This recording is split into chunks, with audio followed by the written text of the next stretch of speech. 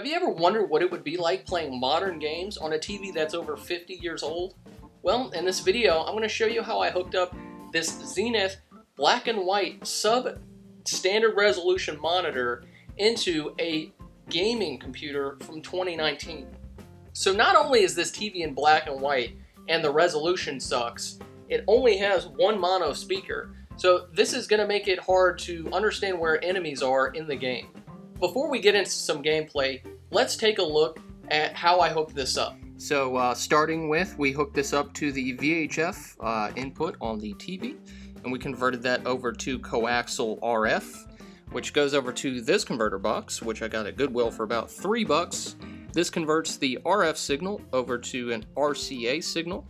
So with this RCA signal, we go over to this converter box, which takes the RCA signal and turns it into an HDMI signal, and then that is plugged into my gaming computer. Okay guys, here it is, Fortnite Battle Royale loaded up on the 50-year-old TV. If it looks like crap, I'm sorry, because it looks like crap in real life. So I'm going to go ahead and let's give it a shot. I'm going to go out and say here that I am not the best at Fortnite, but we are going to give it a shot. Hopefully we can get a couple kills in here, and maybe even win a match. I already can tell that this is going to be quite a challenge, mainly because, oh my goodness, we are awaiting. I can't even read the text on the screen. I think that's a gun. Oh, we're getting them.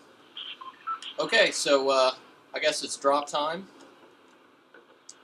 I can't even read what the hell is going on here.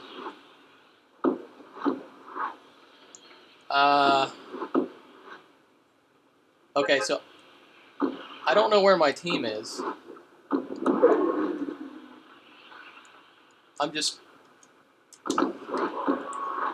I can't see. Okay, I think they're over here. Okay, so let's try to meet up with them.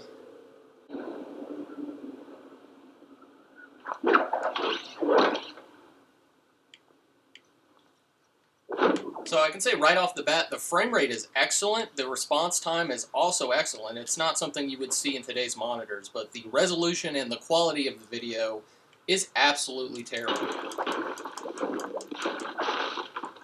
Hopefully, all right, we got a gun. So it's possible to get a kill here, maybe.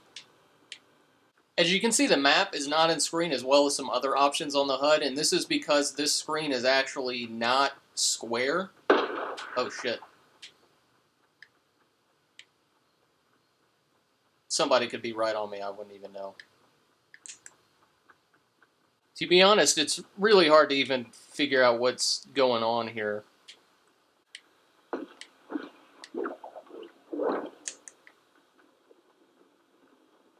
Y'all gonna come over here?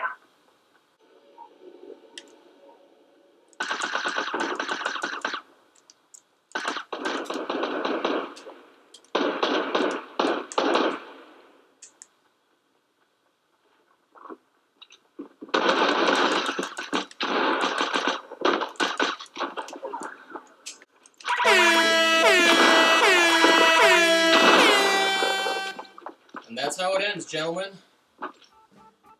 So Fortnite didn't fare so well on this TV, and that's to be expected with the low resolution as well as the lack of colors. It makes it hard to understand where enemies are as well as even read text. It's basically impossible. But I do have one more trick up my sleeve. I'm going to try Apex Legends out on this monitor, and I'm more familiar with this game, so let's see if we can get some kills.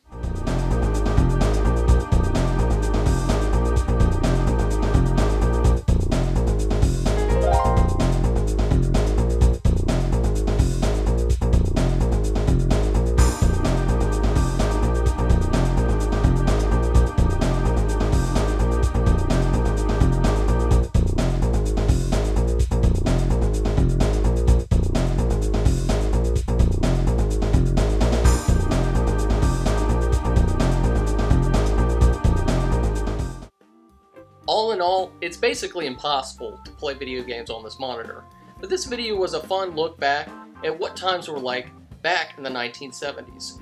I wonder if in the future they're going to be making videos about today's technology and incorporating modern games onto a television from 2019. If you enjoyed this video, be sure to give it a thumbs up. If you're interested in content like this, be sure to subscribe.